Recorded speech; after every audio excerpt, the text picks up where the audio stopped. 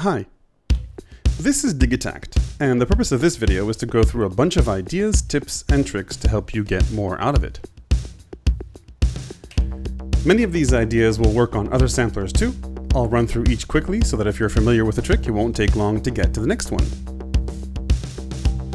Some of these I made up, some of them I found on Elektron or the Digitakt Facebook group, which are all excellent resources for Digitakt owners. If you have an idea not mentioned here or a better way of doing things, please leave a comment and I'll be happy to leave a summary in the description and give you credit. So with that said, without further ado, let's get going. Now, one of the cool things about Digitakt is that it supports single cycle waveforms, which means that even though technically it's a sampler, it can also behave like a full-fledged synth, especially since it has a filter, envelopes, an LFO, and so on. Now, one of the things that brings oscillators to life is pulse width modulation, especially square waveforms. And since Digitakt only repeats short samples in a cycle, that doesn't change the waveform, so theoretically that's impossible. But if I load up a square waveform, and I'll pick one that comes with Digitakt, this one will do, and loop it, there's a way around this limitation. You need to do two things to make this trick work. The first is modulate the start point with an LFO. An LFO, by the way, if you're not familiar with the term, is short for low frequency oscillator, which is a fancy way of saying automatic knob turner or parameter changer. Only it can do it in many different ways and quite fast too. So if we take an LFO and have it point to the sample start point, let's see what happens. Now you get a pitch wobble rather than a change in the character of the sound. The second half of the trick is to shorten the sample length, which will keep the pitch steady as we modulate the start point. And I'll fast forward through this part. So after some messing around, this is my square wave, these are my start and length positions, and let's hear some pulse width modulation. I think it's these kinds of things, plus a few more things we'll touch on in a bit, which turn Digitakt really into a pretty impressive synth, not just a sampler. And this handles quite nicely across multiple octaves.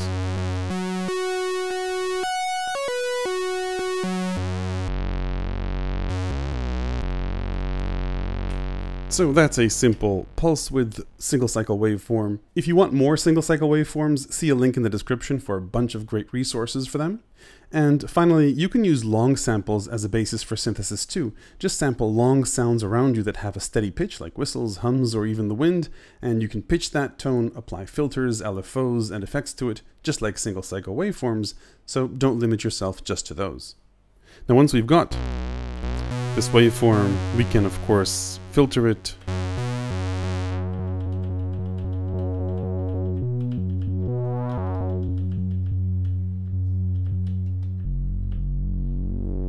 Just like any other sound.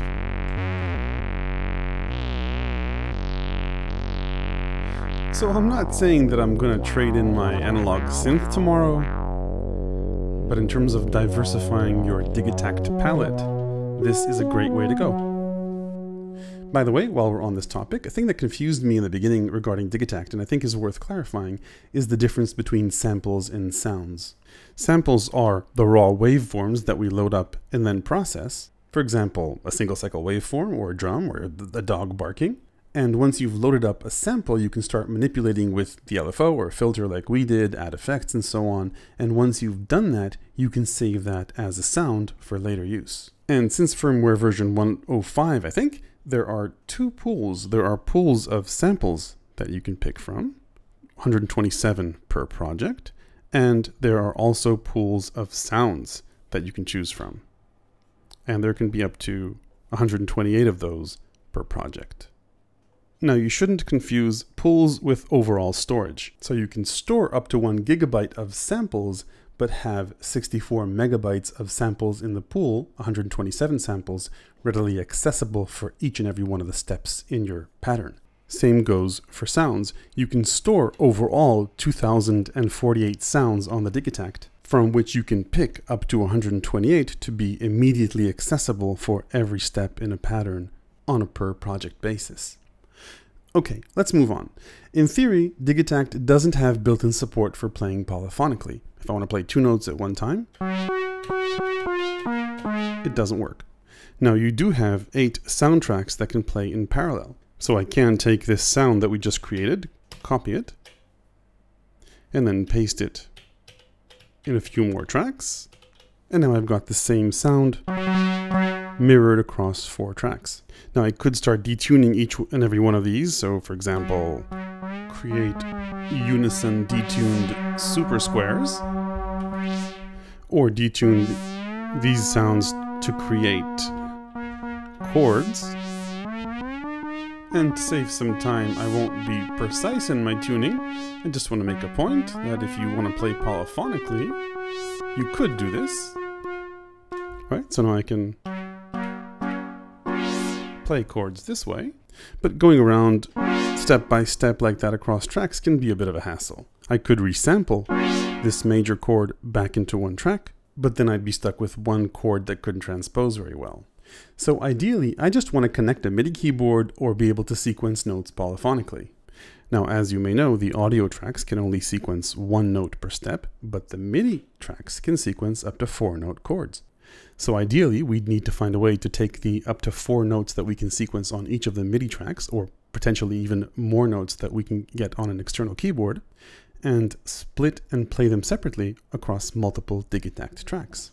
So luckily there are a few ways around this limitation. All of them are different ways of taking a chord either from Digitakt or from an external source like a MIDI keyboard or computer, and splitting and spreading those notes across multiple Digitakt tracks dynamically in real time.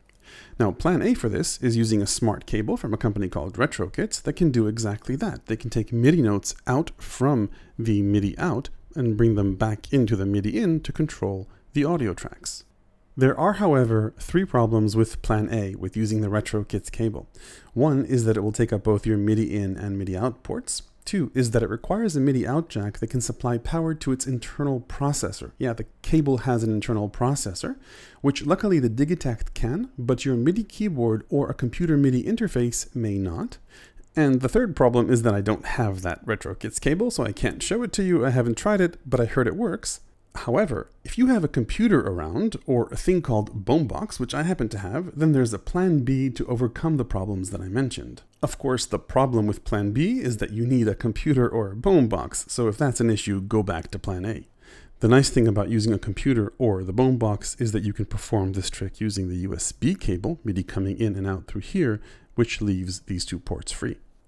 So to make plan B happen on a computer, I reached out to the company that makes Bome and MIDI Translator Pro last week and asked them to please write a script that could make this dynamic magic happen. And they did within a day, which is pretty cool. And they made it available for free, which is even cooler. But you do need the box or their software to make it work. Another alternative is a free Max for Live script, and I'll link to that below. But then you'd need Ableton Live Suite or Max for Live, which doesn't come cheap either. So after all that talking, I need to reset the tuning of all my oscillators.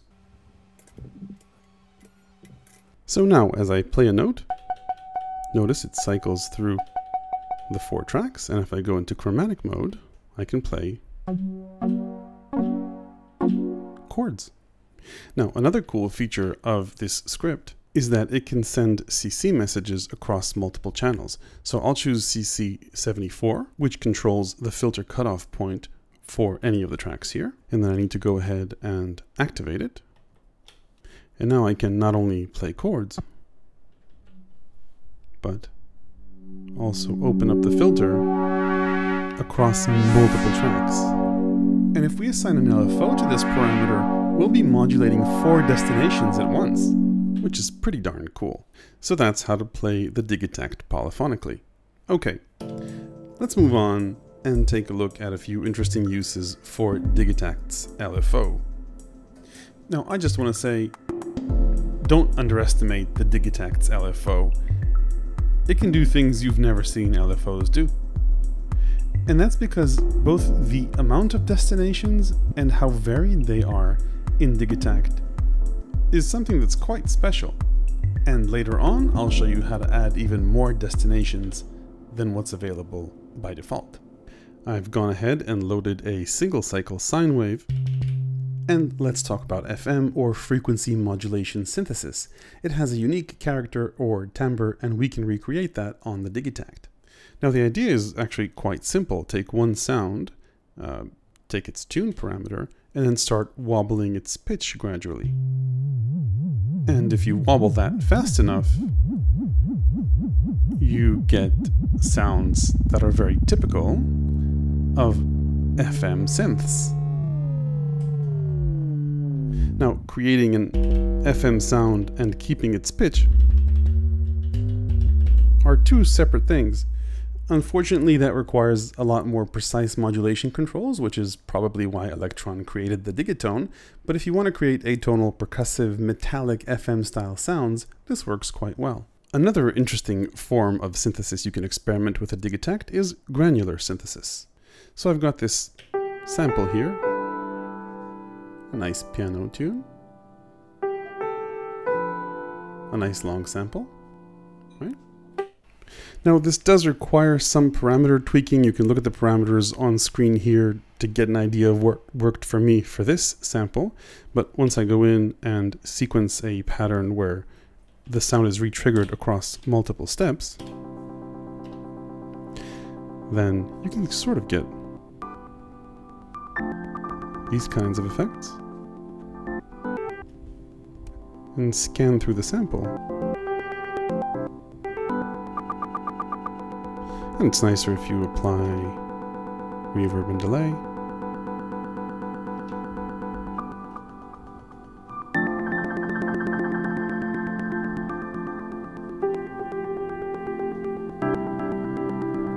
Really nice way to sort of look at the small bits of a sample and just stretch them out through time.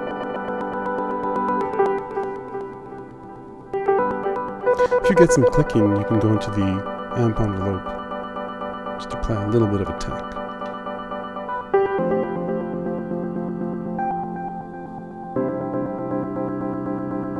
Cool stuff. And yeah, and as you tweak these parameters, you can get some interesting results, like different waveforms, for example. I mean, different LFO waveforms. So different motions through the sample.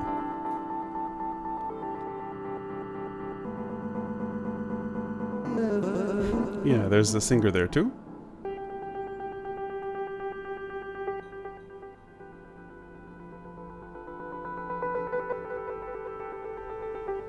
How nice. So that's granular synthesis. How about some wavetable synthesis? So the general idea behind wavetable synthesis is that you cycle through two or more waveforms or samples, and ideally you'd also have the option to morph smoothly from one waveform to the other. On the Digitakt, we do this by applying an LFO to the sample slot parameter. And the idea is to use an LFO to cycle through a bunch of samples that we've loaded up. Okay, and these are some of the factory standard FM samples. Single cycle waveforms. Let's take a listen to that. Now, similar to the granular synthesis method, we've got to re-trigger a note to hear it. Right, so we're basically cycling through the different slots here. And I can sequence this, of course. The depth parameter determines how many samples we take out of the table and flip through. The more depth, the more samples. Because we're using single cycles, changing the tempo won't impact pitch.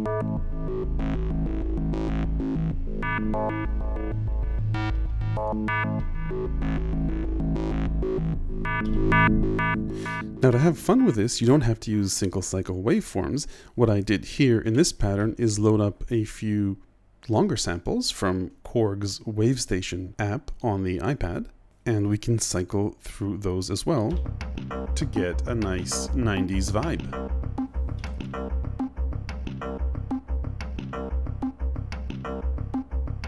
And the nice thing about this is that of course it retains pitch as we mess around with tempo.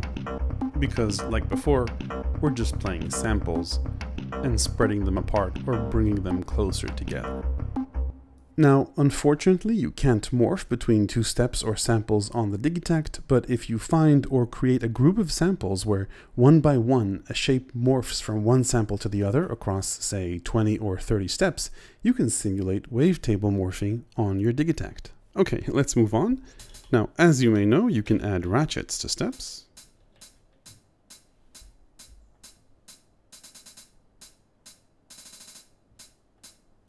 All right.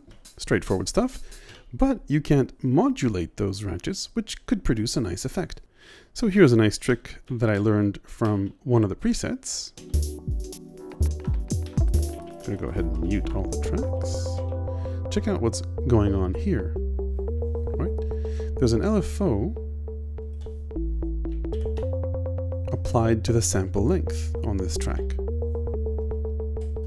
which is sort of gradually moving around between triplets to different types of ratchets in a really nice and dynamic way.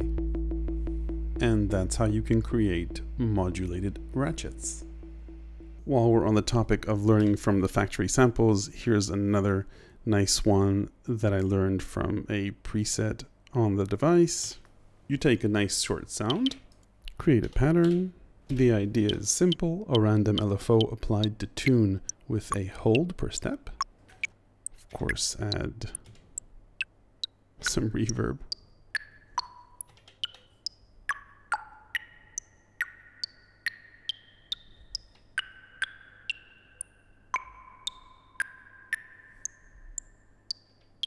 Maybe some more. And I think we just invented a new form of synthesis, which shall be called water drop or cavern synthesis. So clearly, with so many good uses for LFOs, you may want more than one per track. Luckily, there's a solution for this too. Now, this is the same MIDI loopback trick, only this time we'll be using a simple MIDI cable or a simple patch on the computer that just takes the MIDI going out of the Digitakt and sends it back in. For the sake of keeping this diverse, I will unplug the USB and plug in a regular old MIDI cable. Yeah, and just put one end in the out and another in the in, and you should be good to go. Now this opens up a world of possibilities, not just for LFOs, by the way. For example, a cool use case for a simple MIDI loopback cable is to transpose patterns. So the idea here is that rather than copying a pattern multiple times, you would use MIDI control messages to transpose a pattern. I'll start with a simple 1-bar pattern and transpose it, but you can actually create patterns up to 4 bars long and then transpose each of those patterns. So I'll pick a simple sound here. Now I'm going to create a 1-bar pattern, but I want to be able to extend it to 4. So I will have a total of 4 bars in this case. And I'll program in a very simple sequence for this pattern for the sake of explaining it in a quick and easy way. Right? Simple pattern. So that's a 1-bar pattern. I'm going to use 4 MIDI bars to transpose it. Let's check out this MIDI track. It's got a lot of stuff going on. This is one of the preset patterns, so it's always better to disable stuff you're not going to use. And I'm going to be broadcasting on channel 1, and I checked in the manual and I know that tuning is CC 16. And then finally I want my MIDI track to be 64 steps long, 4 bars. Right? 1 bar on the synth and 4 bars on MIDI. Now I could put the transpose trig on every first step of each of the 4 bars, but it would be delayed just a slight little bit and it would sound like a pitch bend, which is cool if you want it. So I'm going to put the transpose instruction on the last step of the bar before I want to transpose. I want the basic tuning to be set at 64, which is what the system is at by default. And then 5 semitones for bar 2. and then another couple for bar 3, and then back to 64 right here. Now I used function and the trig step to create a noteless trig because I only want the modulation to happen. I don't want a MIDI note to be played. And if all goes well,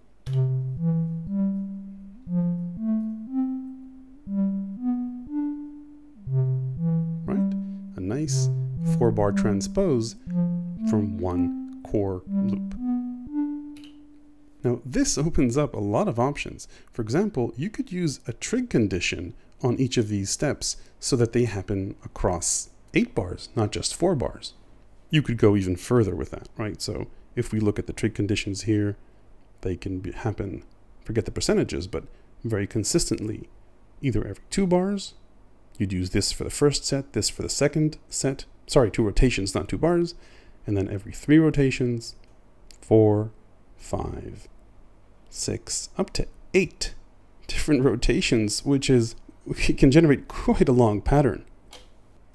Which brings me to one more parameter that you can lock this way, which is program changes. Which means that if you want to chain a few patterns together, and you can do this using the chain function, but that doesn't get stored every time you turn off your Digitakt, you can create long songs by having each pattern linked to another pattern and to another pattern and so on. And that will be saved when you turn off your Digitakt. And all you need to do to get this done is a simple MIDI cable plugged from the out back into the in. So that's one way to use the MIDI loopback to transpose patterns. Another way would be to add additional LFOs because each audio track only gets one LFO, or to modulate destinations that aren't available as one of the default options in the LFO menu. For example, the dry-wet mix of the compressor isn't a modulatable destination in the built-in LFO. So to get that going, all we need to do is look in the manual, see that the CC number for the dry-wet mix is 118. Go to a MIDI track, enable it, choose 118 as a destination, right, for our value number 1, and then in the LFO, choose CC1 as that destination. So the MIDI LFO is going to modulate this CC parameter, which in turn will be sent to the compressor. So let's check that out. This is the normal compressor function. Then I'll go into my MIDI track, go to the LFO,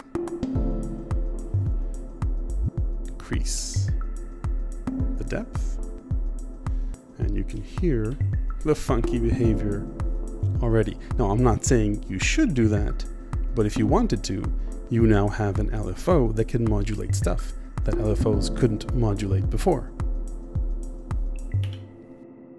Let's slow this down a bit. Go deeper, maybe. Okay, this clip is getting quite long as it is, and I've actually got plenty more to cover. I'll put everything else in the next edition of my Electronic Music Ideas, Tips and Tricks ebook, available to my Patreon supporters. If you're interested in a sequel to this clip or have any other interesting ideas you want to share, please leave a comment below. If you liked this clip, please hit the like button, and obviously if you want to see more like it, click subscribe and ring the YouTube notification bell to make sure you're actually getting notified when I publish new clips. Thanks very much for watching.